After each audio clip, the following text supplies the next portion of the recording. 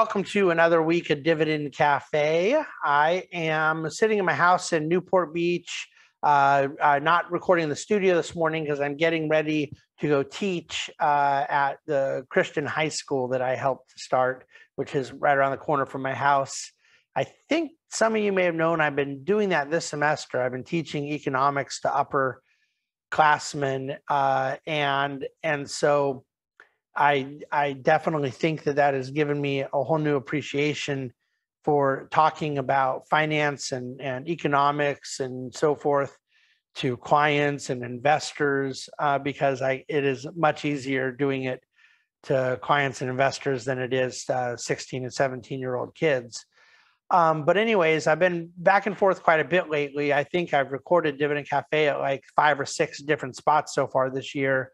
Last week, I know I was out at my house in the Hamptons, and the week before that, I was at a hotel in Washington, D.C., and I've been in both the New York and California studio. So, we'll just keep the variety going with different recording spots each week.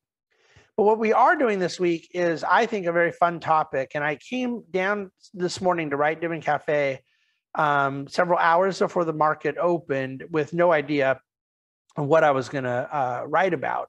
And I had a few different ideas that I've been playing with over the last couple of days, but the reality is sometimes I just kind of get started and then it goes where it goes. And that was one of those days today. I feel like there's a big need to revisit the kind of elementary subject of what it means to buy a stock price and how a stock price is valued to begin with. Why do people buy stock in a publicly traded company? And I think the reason for doing this is not because I have this real elevated concern of what's happening in the market day by day right now. And we had a big up day Wednesday or a down day Thursday, and we're revisiting all these things. This is like week over week now. Most weeks thus far in 2022 have had a very similar story. A lot of enhanced volatility. Some weeks that were down by a decent amount and some weeks that were up by a pretty decent amount, but much more volatility than a clear direction. But then a lot of downside in some of the riskier things in the market and pretty good results in some of the more quality things in the market. And that could be true for 1 week. It's already proven to be true more than that. And it could end here next week. I don't know. It's been a number of weeks in a row now, but I don't think it's very important. I certainly don't think it's very interesting. Market volatility is part of market investing. And so to kind of comment on what the volatility created week by week is outside of the scope of what I want Dividend Cafe to be about. What I want it to be about is applying permanent lessons to contextual events. And there's a real permanent need in understanding why stock ownership exists to begin with, what one is mathematically seeking to accomplish as an investor. And it's very tempting for us to just think a kind of pedestrian and sort of stupefied version of why one buys a stock, where they just buy it at a price because they hope the price will go higher and they want to sell it at a higher price later. And little mantras like buy low, sell high help reinforce this kind of anti-intellectual understanding of investing. I think it's very counterproductive. Prices are signals. This is something I spent a great deal of time teaching these economics students about at the high school last semester. Prices are signals of information. And contained in those prices is what market actors believe about a whole lot of different variables. Prices tell you things about external circumstances, future expectations, all that type of stuff. And we intuitively know that. If you are used to going to the store and buying produce and all of a sudden there's a big drought or a storm, and then that week the produce is more expensive, the price is signaling to you what has happened in the weather and climate that affected delivery of produce goods that week, things like that. Prices with stocks are no different. And yet they are not irrational.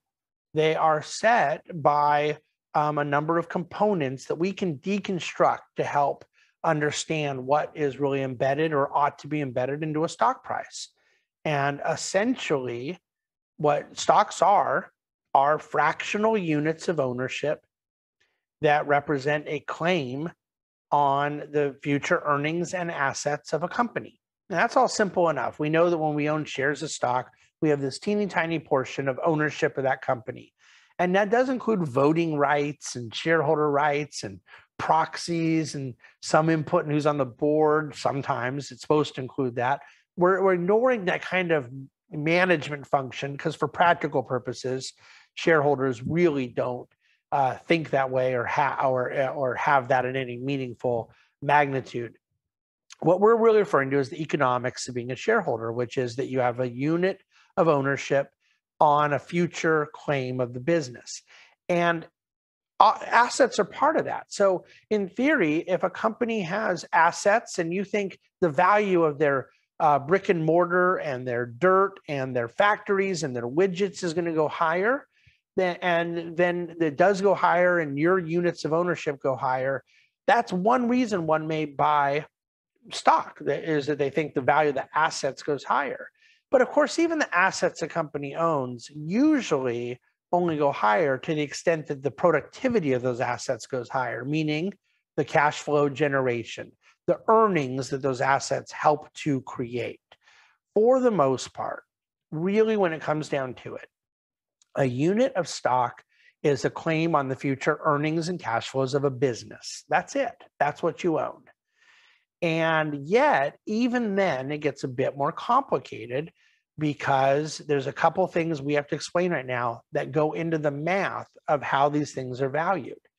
If we know or believe, I should say, that our lemonade stand is going to generate $100 of earnings for the next year, you could say, well, it's worth $100, except for you gave up something to put that $100 into the lemonade stand.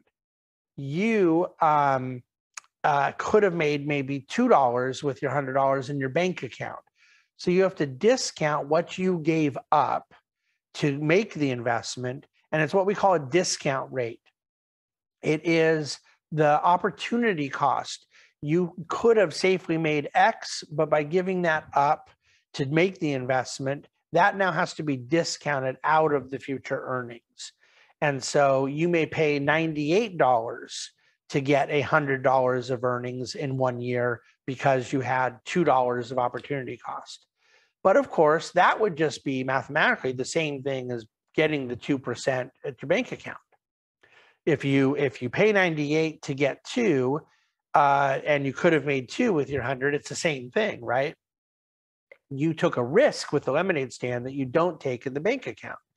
And so in addition to the discount rate, your expected rate of return has to include what we call the risk premium.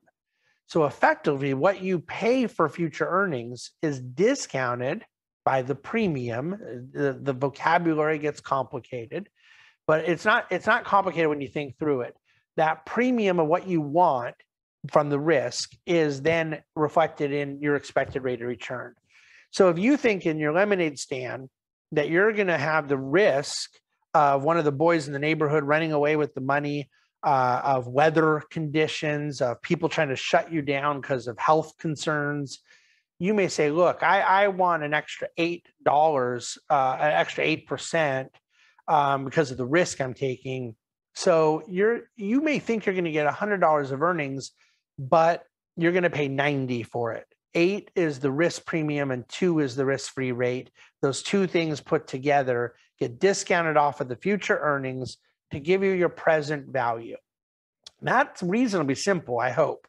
I hope you're following me so far. This is the easiest I can do the math, is with a lemonade stand and $100 and a pretty simple to define risk-free rate and a pretty simple to define risk premium.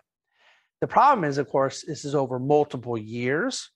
And you may say, I think it's going to do $100 in earnings next year, but 105 the year after that, 120 the year after that.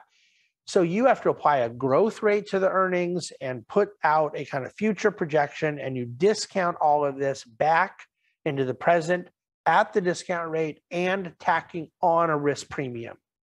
It isn't very complicated beyond my $100 example with the lemonade stand, other than there's multiple years involved. So Yeah, it sounds more complicated, but really it's all very doable mathematically. What makes it more complicated? It's not the math of it. Anyone with a calculator can do it. It's the uncertainty. Once you have more than 1 year, each year that goes by, time is itself an uncertainty. And so it invites more things. What if there's another lemonade stand that comes up and you didn't know about it in year one, but there ends up being a competitor across the street? There's what if the discount rate, you think my opportunity cost is 2%? What if that interest rate goes up to 5%? And so forth and so on. So things like inflation, things like uncertainty of earnings, things like circumstantial factors around a business and its competitors, all of those things factor in together to make the valuation much tougher. And then, of course, that has to get priced into your expected rate of return as well.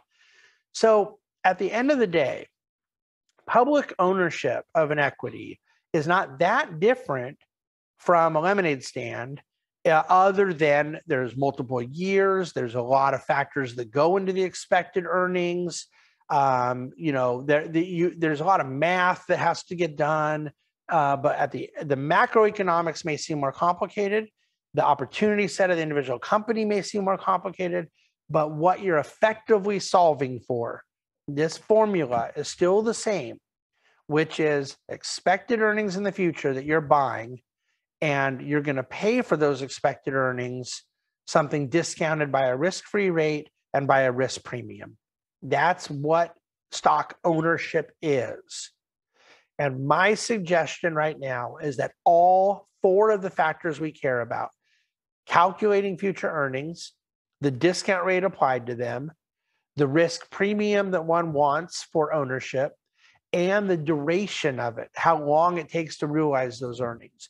All four of those factors are presently arguing for higher quality companies with more clarity, more transparency, more durability, more defensiveness, and all four are arguing against what the last several years have called for, which was more risk, more uncertainty.